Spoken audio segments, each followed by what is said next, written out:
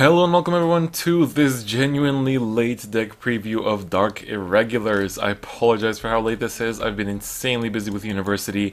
I barely have enough time to even record this, so it might be a little bit rushed, and I apologize in advance, but I really have to get back to work as soon as I'm done with this, so let's just get right into it. So there's going to be a last clan for AL4, and I think next week I will have the week off, so I'm going to try to get out one for sure, but maybe even two deck previews for the ultra rare clans, so I won't tell you which order they're in just yet, but I think most of you are excited for them regardless, so I think a lot of you will be happy to see that, so that's coming pretty soon, but for now let's just get into this one. So we have our Protect marker, make sure you have those in order to play the actual deck. The starter is Vermilion Gatekeeper, the same usual skill as always, and then our main grade 3 is No Life King Death Anchor. So his skill is an auto Vanguard Circle. When you ride him, Soul Charge 1, and he gets plus 2k until end of turn for every card in your soul. So if you have 10, he gets plus 20, etc. And then at the end of the battle that he attacked on Vanguard Circle, if you have 13 or more cards in your soul, Counterblast 1, put a card from your hand and 3 rearguards into your soul, write a card from your soul as stand, and that unit gets plus 1 crit until end of turn. So the 13 cards in Soul does take some time to get to. If you high roll during a game, you're gonna get it really fast, but if you low roll like crazy, it's gonna take some turns to get there, and by then you might not even be able to win. So it's a bit of a gamble, depends on how well you open. So your opening hand actually matters quite a lot, because that's gonna determine your early soul charges and how fast you can actually do the skill. Obviously you wanna ride your grade 3s with his skill, either another Death Anchor if you plan to, take another turn, but you also have other targets that you can go into as well. But the skill is good. It does eat up a card in your hand, but post drive check and also 3 rearguard, so you have to make sure to set up a field, in preparation for him. But he is a really good finisher and what really makes the deck go off. Then we have our optimal first grade 3 ride target in Demon Eater. Because her Vanguard Circle skill is when your Guardian is retired, you may put that card into your soul. A Guardian being retired is just like when you play some cards to guard, when they would go to the drop zone, instead of going to the drop zone, they go to the soul, and that's it. So that's a really good way to build up soul in the early game and to accelerate to the No Life King really fast, because that just makes you get there much, much quicker. And she's also a great ride target with No Life King's skill, because of her second skill, Vanguard and Rearguard Circle, when she attacks, Counterblast 1 and put one other rearguard into your soul. Draw a card, and until end of that battle she gets plus 10k power, and then you can Soul Blast 10, and your opponent cannot call Sentinels from their hand for this battle. So this is a really good skill because you already convert one rearguard into a card into soul, and that converts it into a card draw, so that's already a very nice thing. The plus 10k power is nice, but usually you're gonna boost the No Life King before you use the skill because of the 3 rearguards into soul thing, otherwise you keep like a Doreen out there or something.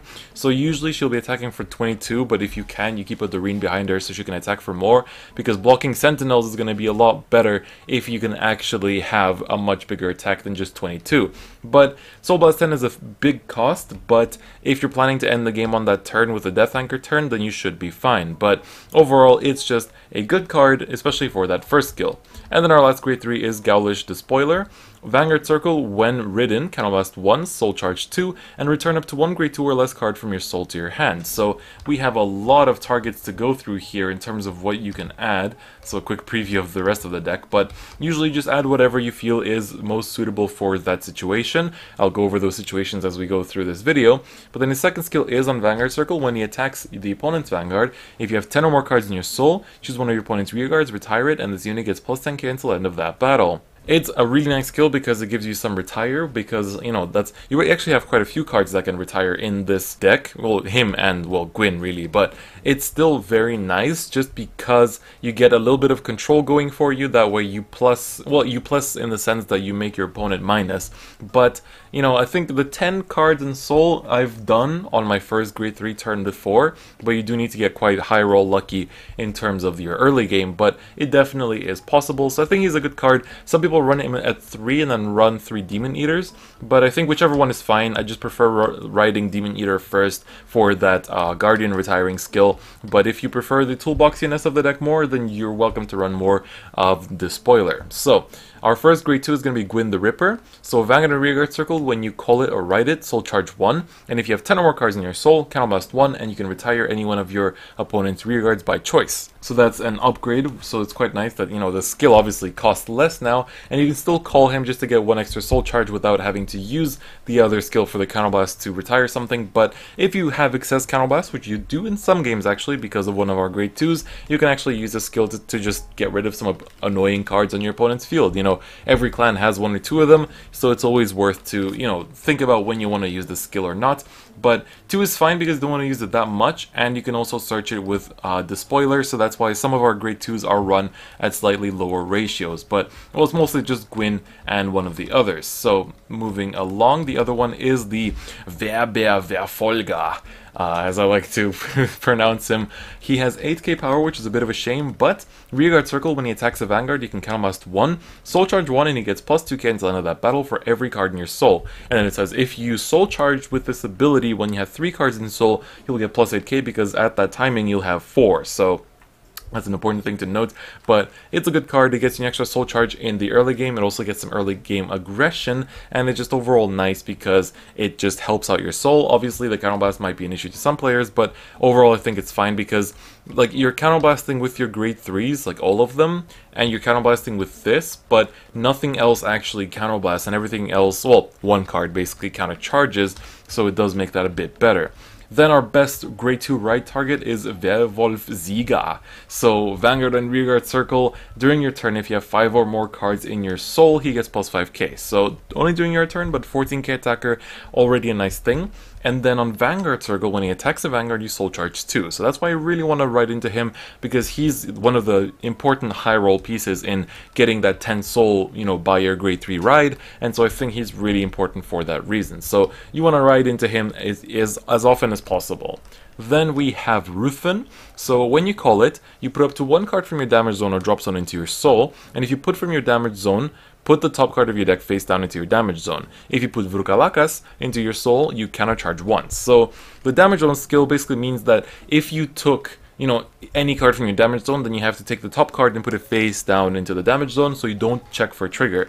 But the main point is because some people, obviously, well, most people, if they're taking from the damage zone, they're going to take a face down card because they don't want to use their, you know, they don't want to lose a counterblast. So you're basically not paying any counterblast for this, but if you, let's say, take a Vrukalakas from your damage zone that was face down, then you actually get to countercharge after that. But the thing that I like the most about this card is if you put Vrukalakas from your drop zone into your soul, you get just a straight up countercharge 1, and that's really nice. So I've actually done that in quite a lot of games where I just like guard with Vrukalakas early and then put him into soul with the Ruthven, and that's definitely quite nice because it's a soul charge 1, countercharge 1 essentially. So I like him quite a bit for that effect. But only run 3 because, again, he's searchable and you don't use him that much and you don't really want to write into him either. Then we have the aforementioned Vrukalakas. So when retired from Guardian Circle, you can soul charge 1, so he gets an extra soul charge in whenever you guard with him, so that's also quite nice.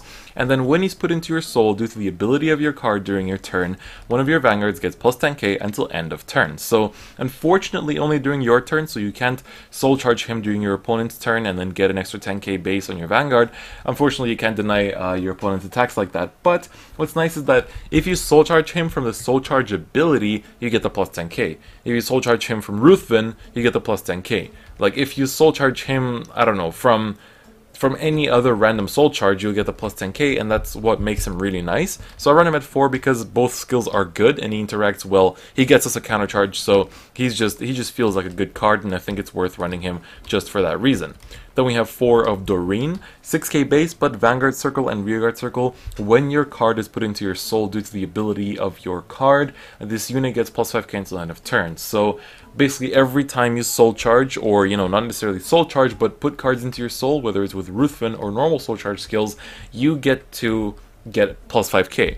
But that's just perfectly nice because you can drop this behind your Vanguard, and then you'll have, you know, you can attack with this alone, like I said, because you'll get the plus 2k from his first skill, and then with plus 2k growing exponentially from his first skill, and then you can always boost the Demon Eater to have a massive attacking no sentinel attack with a crit. So I think Doreena's a really good card. You can put her anywhere in the back. Some people, you know, you can call her in the front and she'll be a big attacker. Just a great card in general, and also her new artwork looks really good. But speaking of artwork that doesn't look very good, we have Prisoner Beast with this, you know, interesting looking art, but his skill is when you ride him or call him, you may soul charge once. So doesn't have to be called from hand, but you don't have any other ways to really call from the from the I don't know, drop zone or anything in Dark Irregulars. So essentially every time you call him or ride him, you get a soul charge. So he's also part of the high roll that you want to be able to actually have a lot of soul on your grade 3 ride. And then the second skill is rear circle. If you have 5 or more cards in your soul, gets plus 2k. So he's a 10k booster / attacker. And then finally for our triggers, we run the pretty standard 6 crit, 6 draw, 4 heals. So I think these draws are fine because we have our main boss card that puts cards from our hand into the soul, and then we also, you know, it's also a good thing to just call to the rearguard circle and then either with the No Life King or with Demon Eater to just put into the soul like that. So I think it's quite fine, but at the end of the day, you're soul charging every single trigger anyway, so it doesn't really make a big difference. But I'm kidding once again, but you know, this is what the deck looks like. So now let's get into a game. Getting into this game, we're going to be facing off against Nova Grappler once again. So this is actually an interesting matchup because for Protect clans, usually you already have a bit of a rough matchup against Axel clans, but Dark Irregulars kind of lacks that early plussing power that some of the other Protect clans have, and so that makes it a little bit of a rough matchup where you really have to be able to protect against some attacks early on, and that makes the matchup a little bit harder. So I was actually interested to see myself how this is going to pace out, but as you can see, I draw into a pretty good opening hand. So I don't get the Prisoner Beast ride, but at the very least I do have the Ziegler ride, which is going to be a 2 extra soul charges. He gets a draw, which is already good, and I damage check another Ziegler. Then here I accidentally ride the Ruthven by accident, but then I go into the Ziegler, I call down the Prisoner Beast, and I get to soul charge 1. Also my mouse is kind of malfunctioning, so if you see me like misclick on things or like drag something, it like falls off midway. Basically my left mouse button is just malfunctioning like crazy, so that's part of the reason why. So here I'm attacking with the Werewolf Ziegler. I get a draw into the Death Anchor, which is a really nice one, so I'm going to be able to keep that in my hand for a little bit, and then here I attack with the Prisoner Beast and just get 1 more damage, so he does get the King of Sword in there. So this is the Ashura build with King of Sword and Queen of Hearts, so it is the one that still tops quite frequently, both in Japan and in the West. Here I guard with the Vrukalakas, and I get myself a Soul Charge, which is a crit. Bit unfortunate, but you know, those things definitely do happen. And then he uses the Burst Riser skill to Counterblast 1, Soul Blast 1, and stand it together with the booster, but I do get myself an extra plus 10k on my Vanguard from the damage trigger, and so now he can just attack into my Prisoner Beast. But here I want to use my second Vrukalakas because I have another Ruthven in hand, so I can actually get the extra counter charge there if I need to, and also get the extra plus 10k power with the Ruthven skill as well. So this is really looking to be a pretty good start. So I ride into the Despoiler, get myself the Protect gift, and then I'm able to use the skill to Counterblast 1 and Soul Blast 1 as well. I mean, not Soul Blast 1, Counterblast 1 and Soul Charge 2. And then here you can see my mouse kind of malfunctioning, but here I'm going to be able to tech out any grade 2 or less from my soul and put it into my hand. So I have some options. I think Doreen was a pretty good one, so I decided to go for that.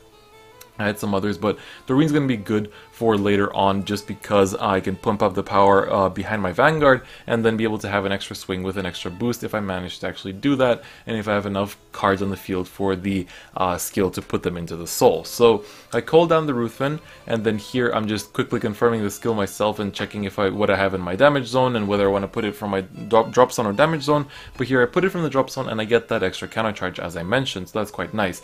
I use a second Ruthven so I don't get the counter charge, but I do get an extra plus 10k on my Vanguard because of the skill of Rukalaka, so I now have 2 of them in there. So I attack with 1 Ruthven, I attack with the Vanguard, and then now because I have 10 or more cards in the soul, I can pick any of my opponent's rearguard, so I choose the Riser Custom and retire it, and then he no guards the attack and I get a crit, so that's going to be 2 damage right off the bat, putting him at 4 damage, which is pretty good and lets me set up for the No Life King next turn if he doesn't heal. So here I'm attacking for, if I'm not mistaken, a 29 because I did get the plus 10k power, and now the Prisoner Beast gets its plus 2k as well. He goes into the Ashura Kaiser on that beautiful Asaka marker. It's actually probably my favorite marker in the game right now. It just looks so good. So he calls down his units.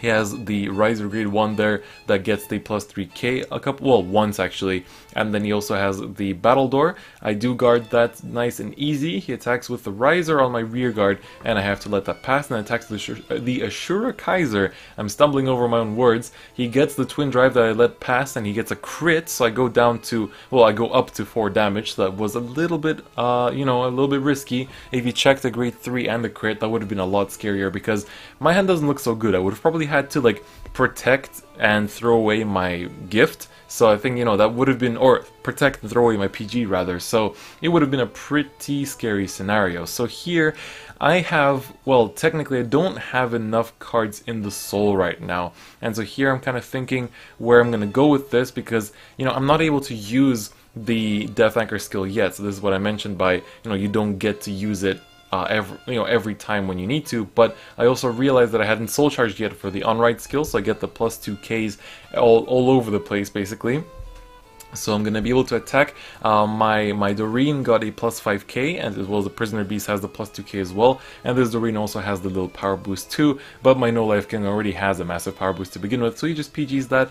I get the Prisoner Beast as well as the other Grade 3, and since I did have 13 or more cards in my soul, I get to Counterblast 1, put 3 rear guards into my soul, and I put the Demon Eater into my soul, and then I'm gonna just ride up into the Despoiler, because I want to be able to get myself an extra couple soul charges, because I knew that I wouldn't be able to close the game out this turn, because I didn't really have good targets to, like this, even with a crit and the plus 10k, it doesn't really do much, because, you know, he gets the retire, but he should still be able to guard it. So in that sense, it's like, I knew that he's probably going to be able to guard this, and so he does, so this is a 2 to pass, but I decided that I can still wait one more turn, because look at this hand. So I knew that I have another No Life King in my hand, so I can go into it next turn, and so just because I can already get myself an extra protect from the combo, I just decided, you know what, I might as well just stall for one more turn and then really get the kill on that next turn. So I PG the Vanguard attack, dropping the protect gift, because I already have 3 of them in hand. That's one of the big, you know, ways to generate advantage in this deck, is that you just get so many protects per turn.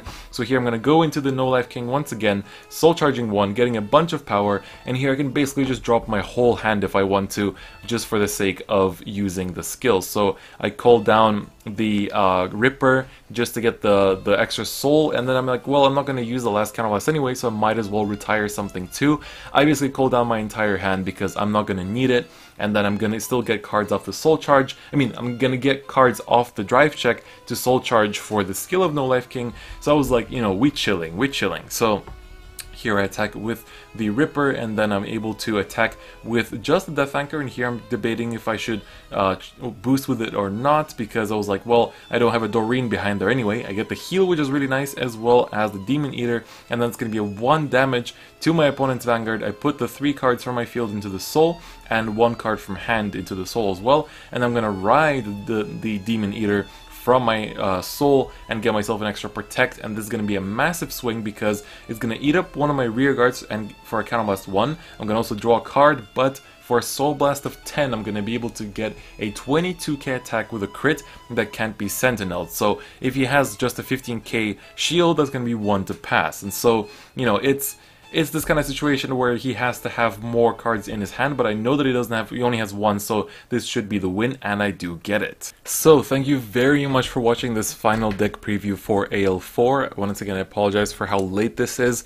I honestly want to avoid as much as possible to be as late with videos as I was this time, but it's just been insanely busy with university, and my work hours doubled at my job, so it's just been really hard to fit in a proper schedule ever since I started the semester, so I've been trying to adapt to it as much as possible, but I think I'm slowly starting to work it out, so it should be better from here on out. But thank you very much for your patience and understanding. But on that note, I hope you enjoyed this video. Let me know any thoughts, any other improvements I can make, and of course, do let me know any other feedback as well. But on that note, that's going to be it for me today. Don't forget to check out the second channel, as well as click on the bell button, and check out the social medias in the description, and join the Discord channel if you haven't already. But on that note, that's going to be it for me today, and I'll see you guys next time. Bye-bye.